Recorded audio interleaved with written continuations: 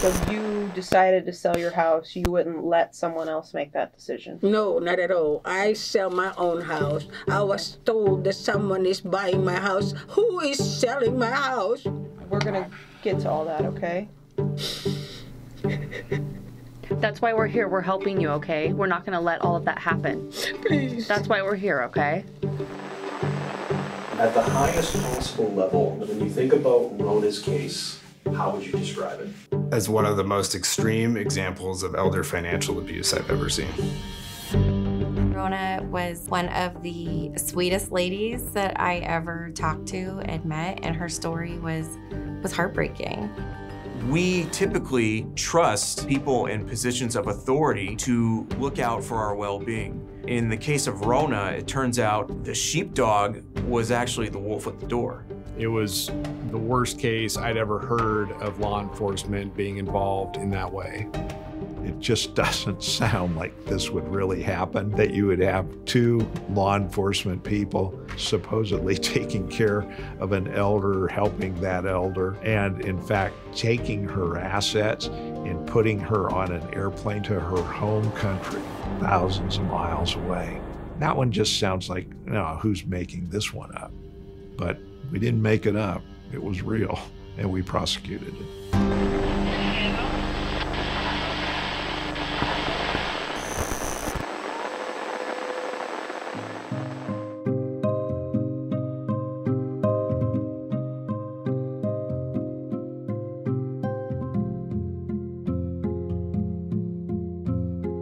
Rona was an elderly woman living alone in her home that she'd lived in for a very long time, 45 years almost. She was tending her rose garden outside every day with her husband, working in the yard, getting along just fine. And then her husband died.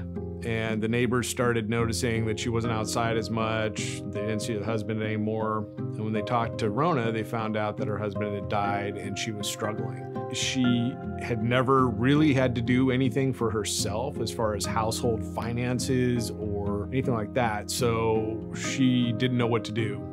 And she was befriended by a neighbor who helped her out. Peggy. Peggy helped Rona pay her bills, made sure everything was taken care of, drove her where she needed to go. And in that way, Rona was doing just fine before law enforcement got involved. The event that starts this case is a call to law enforcement. January 14th, 2018. A neighbor calls 911 to report that Rona is in front of their house, confused, crying, and trying to find her brother. The brother actually lives up in the Pacific Northwest and nowhere near where Rona would have been looking for him. A welfare check was called. So Deputy Amos responded. She came out, she saw Rona, and she made contact with her. And she asked her what was wrong, and she found out that a gentleman named Bob was living with Rona and possibly taking advantage of her. Initially, Deputy Amos, at least on the surface, was acting like a good Samaritan officer and wanted to help Rona and even took her to get food to a local fast food restaurant as an act of goodwill. And while that was something that was good, and in fact, Amos got a commendation from the department for that, it was against policy. Amos returns Rona to her home despite the claims concerning Bob's questionable actions toward Rona. So several days after Deputy Amos had taken Rona out for lunch and dealt with the welfare check, she and her partner, Deputy Miller, show up to Rona's house without any kind of call. They just drove by and stopped at the house. And at that point, they talked to Rona and they saw a gentleman named Bob who told the deputies he was living at the house. During that initial encounter, Deputy Amos learns that a transient with a criminal record who goes by the name Bob and is known by the Sheriff's Department is staying with Rona.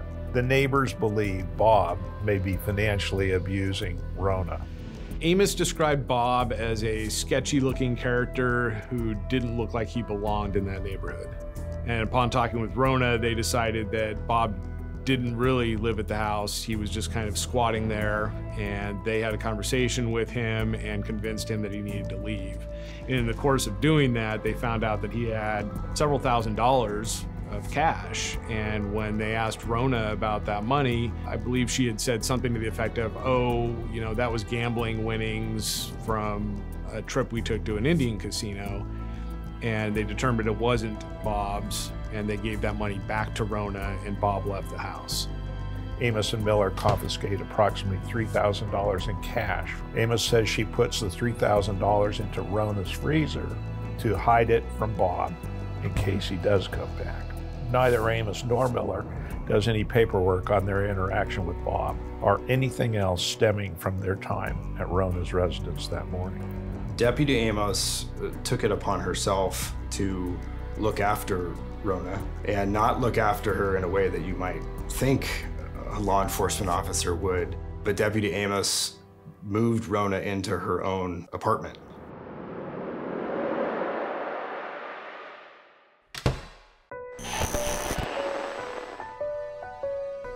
When I look at Rona's case, I think about, were there other cases like it?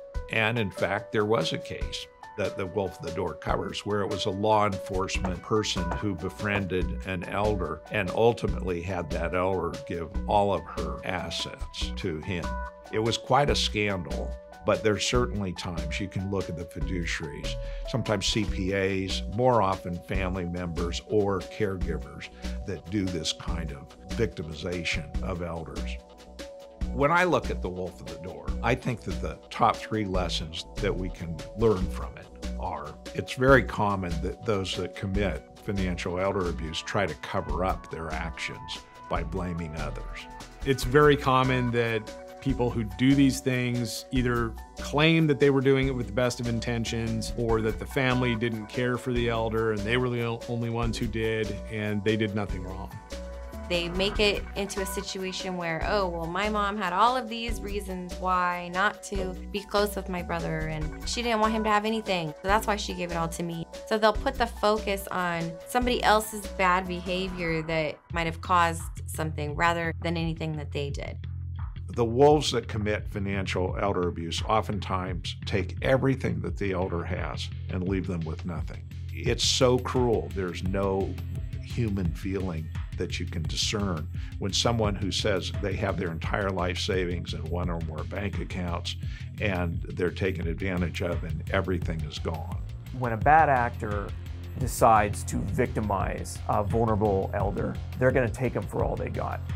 And they generally do not care whether the elder is left with half their fortune or a quarter. They want it all. And so just like a wolf hunting elk, they're going to strip that elk bare, and they're predators, so they're going for broke. Children, even though vigilant for their parents' well-being, are often kept in the dark as to when their parents are experiencing a scheme that's designed to take their parents' assets. People often don't like to admit that they are losing a step, getting older, don't fully understand what they're getting into. You know, people don't like to lose their sense of independence, and they also don't want to bother their children. They've got careers, they've got families. So it can be really easy to catch one of those vulnerable adults in a situation where they're not going to be sharing it with somebody else. And they might feel embarrassed if they do realize what's been going on. It's really hard to make sure all the time that your parents, grandparents are safe. I had my own personal experience of my mother being victimized. It motivated me to share a lot of things that I know in a book. And we started to look at our own cases and other cases throughout the country with an idea, for the most part, relaying to the general public the lessons that I'd learned and the warnings that I'd like to share. It really wasn't written for lawyers, although lawyers do review it, but I wrote it for people like me, and they'd like to read it and have it less legalese and more common sense. Family dynamics are at the heart of trust beneficiary disputes. The biggest disputed asset is usually the family home. Undue influence can swing millions of dollars from rightful beneficiaries to a wrongdoer. These cases are about money, often a lot of money. Intense preparation goes a long way toward resolution. Call Hackard Law today to schedule your free trust dispute consultation. We'll work to get you the money you deserve. Within a very short period of time after entering Rona's life, Deputy Amos took several actions to effectively gain full control over Rona's life.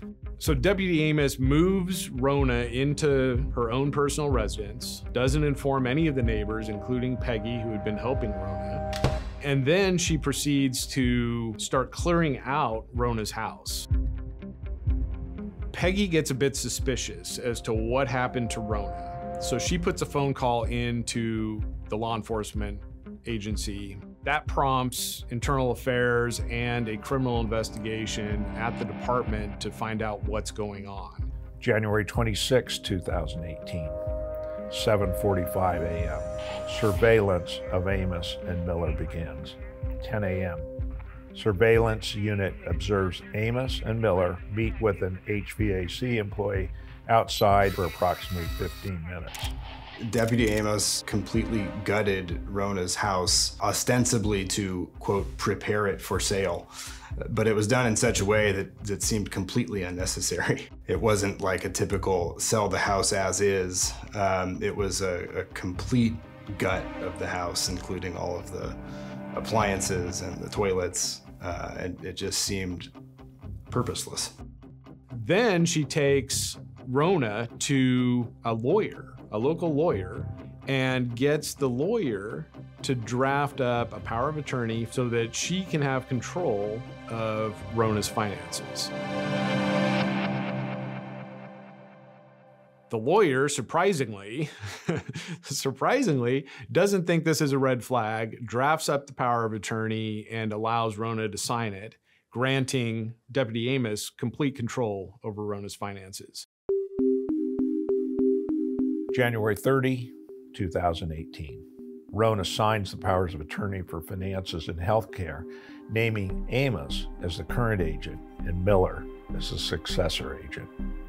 During this week, a week and a half, Deputy Amos was driving her around to appointments, including doctor's appointments. And one of the doctor's appointments was because Rona was having pain on urination. Deputy Amos takes Rona to see her doctor, where he administers an MOCA test. Rona scores 18 out of 30. UTIs can cause problems with mental ability, particularly in the older population, and particularly if it's gone untreated for some amount of time. The doctor believes the dementia may be related to Rona's current living situation. The doctor believes Rona has a urinary tract infection or a UTI, which testing confirms.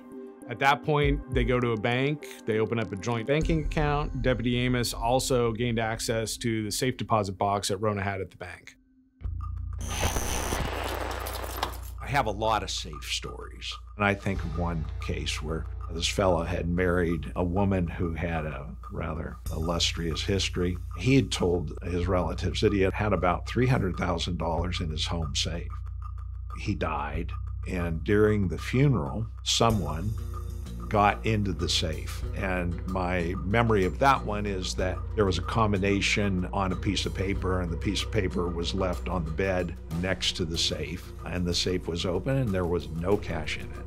Well, of course, you can't prove it. But yet, if you're a family member and you know, hey, Dad always put cash away because he thought, he was going to need a lot, and he didn't believe in banks.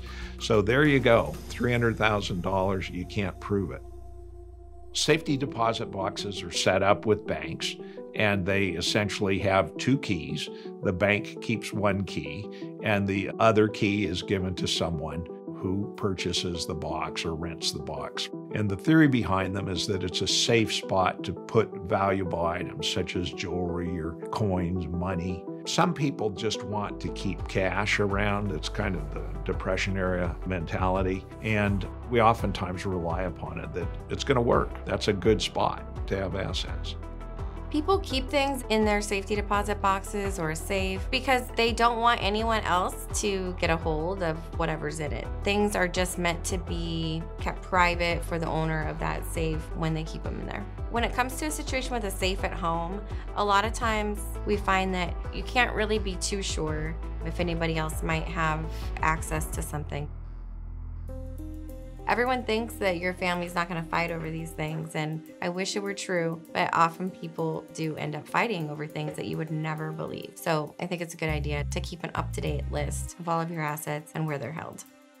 I have never, in one of the cases that I've had, seen an inventory of what was in the safe. Not once. Now, I have an inventory of what's in my safe because I learned this, but it's a good idea to have an inventory of what's in your safe and have a trusted other person who has a copy of the inventory or who can access the inventory, because there's going to really be no other proof. It's going to be a he said, she said. I'm Mike Hackard with Hackard Law. I handled my first contingency fee dispute over 40 years ago. We don't get paid until our clients get paid. We litigate disputed trust cases before judges and juries. We know red flag signaling, altered or switched estate plans, undue influence, Alzheimer's, dementia, and vulnerability are common topics. Call Hackard Law today to schedule your free trust dispute consultation. We'll work to get you the money you deserve. Upon review of the documents produced regarding the internal investigation, it became clear that the surveillance missed most of the important activities pertinent to the investigation, including taking Rona to the bank, taking Rona to the estate planning lawyer's office, and taking Rona to the airport. This trip, is it a round trip? Should be round trip, but I was told it's only one way. When I first heard about Rona's case, the most stunning thing to me to hear about was the one-way ticket that the sheriff's deputies had bought for Rona out of the country. So Deputy Amos expedited a passport for Rona. She got the passport, she booked air travel on the internet for Rona, and then she put Rona in her car, drove her to the airport, parked her car, walked Rona through airport security all the way to the gate and made sure she got on the plane to this foreign country, and then walked out of the airport without a care in the world. From what we can piece together from Rona's time in the foreign country, she didn't know what she was doing there. She didn't know how she got there.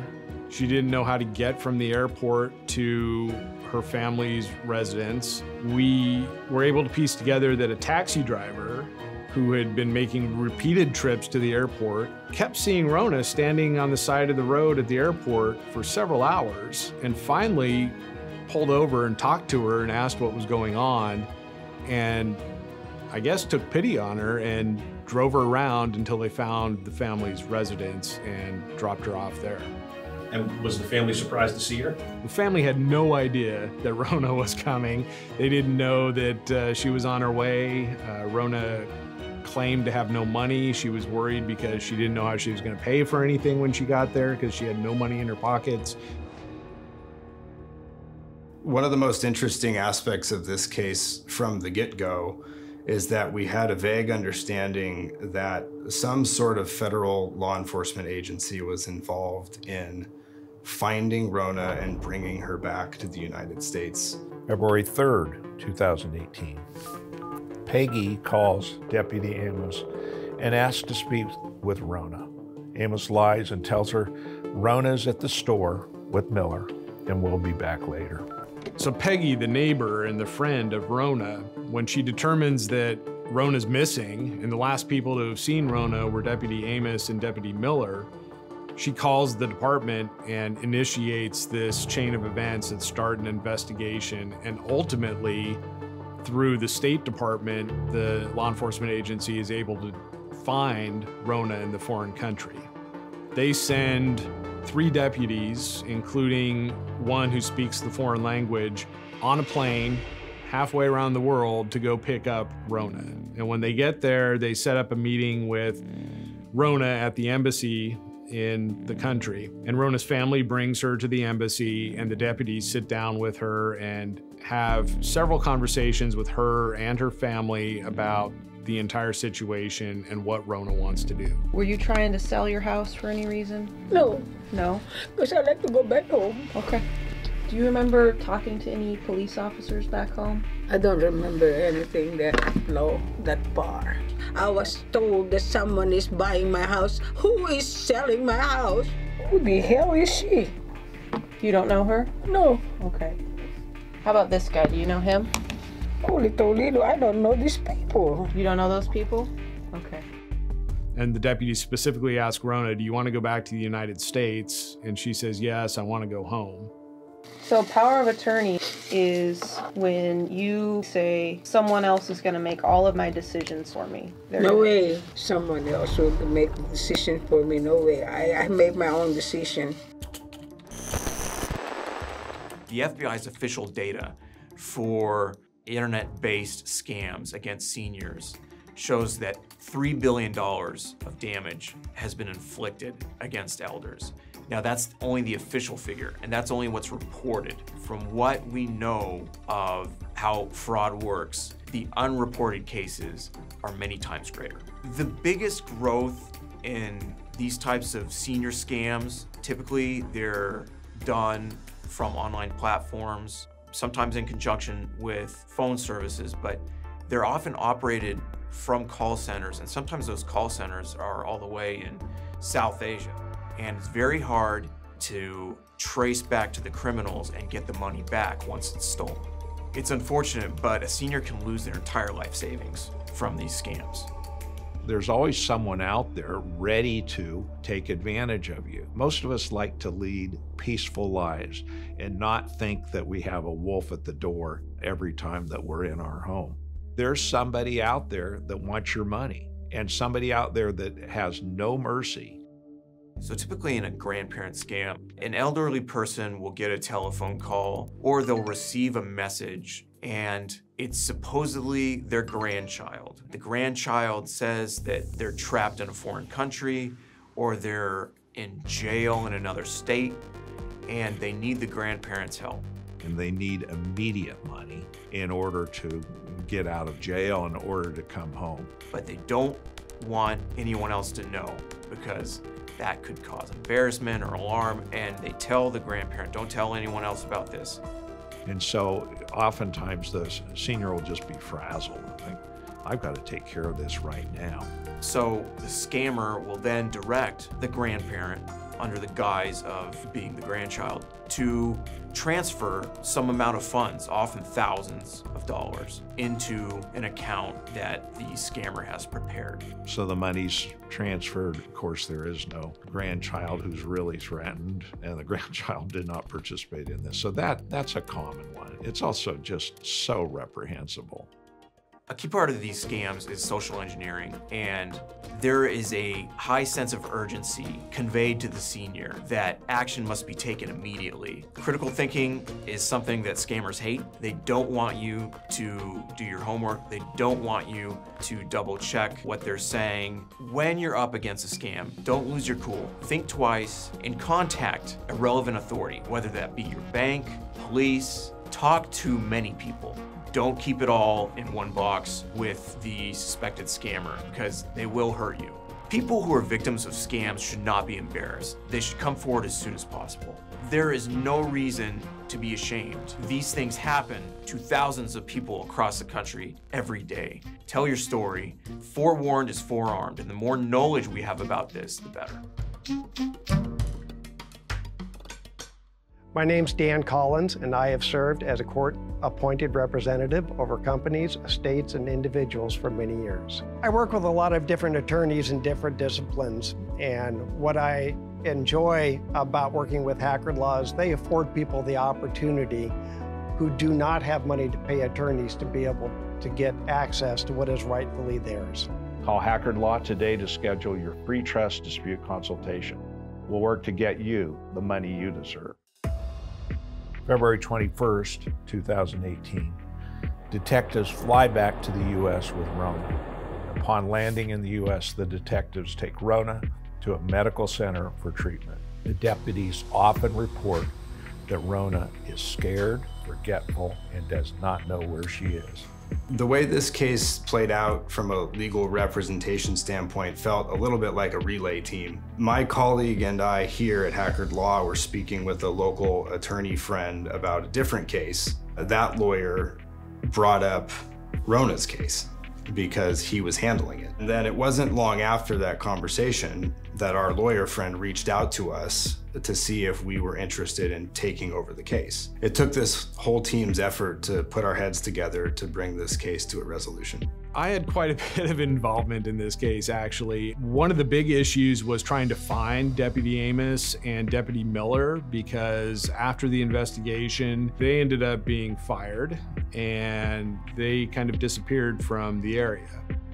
So I had to try and find them, and ultimately we found them and we got them served. And they gave me a call almost immediately upon being served and wanted to talk about the case. They were claiming that they had nothing but the best of intentions for Rona, that Deputy Amos does have a history of getting personally involved with people she helps, that she feels the system has failed. And in this case, as I mentioned before, she got a commendation for her actions at that first welfare check where she took Rona out to a meal. So they felt like, look, the department shouldn't give us commendations and then turn around and say, but we can't do anything else to help these people. And so they felt they were in the right. It might seem upon first blush, clearly Deputy Amos and Deputy Miller are at fault here. But when you zoom out and you look at all the documents and the information, it becomes clear the department overseeing the deputies is really responsible. If they had supervised their deputies better, they would have known that the two deputies were making unsolicited return visits to Rona's house, and they could have found out why and stopped that. They could have also, when they started surveillance on Deputy Amos, they could have simply gone up to Deputy Amos's house, knocked on her door and said, "Hey, deputy, we've got a complaint that Rona is missing and you were the last person to see her. Do you know where she is?" And if they had done that and Deputy Amos had told the truth and said, "Yeah, she's living with me," she never would have been sent to the foreign country, and probably her mental acuity would not have continued to diminish. After living in the same home for 44 years, in a period of 2 months, Rona lived in 6 different places, major changes to her life that ultimately disrupted her cognition, her physical health, and completely changed her life. March 23rd, 2018, Rona is discharged to a memory care facility. This case ultimately resolved by way of a settlement. In some ways, this case felt a little anticlimactic and sad because unfortunately Rona passed away. And so there was a personal sadness about losing a client. And there was also a disappointment as to how that impacted the end result of the case.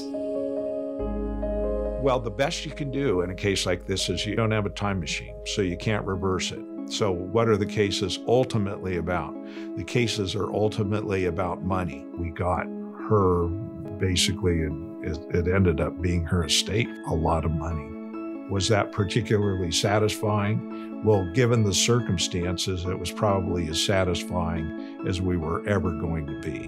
And when I looked at it and looked at my law firm's involvement and the kind of passion that we put into that case and effort, I'm happy with what we did. I wish she had lived to be able to have some of the benefits of that, but her family will. The biggest takeaway from this case is that the people who are there to protect us, the people we call when there's a problem, don't necessarily have our best intentions at heart. And even if, in this case, they did have the best of intentions, they still violated policy and didn't do what the law says they should have done. And because of that, an elderly woman suffered. We did get a fair amount of background information that this law enforcement department really paid attention to this case. I think they've done their own internal changes to try to make sure nothing like this ever happens again.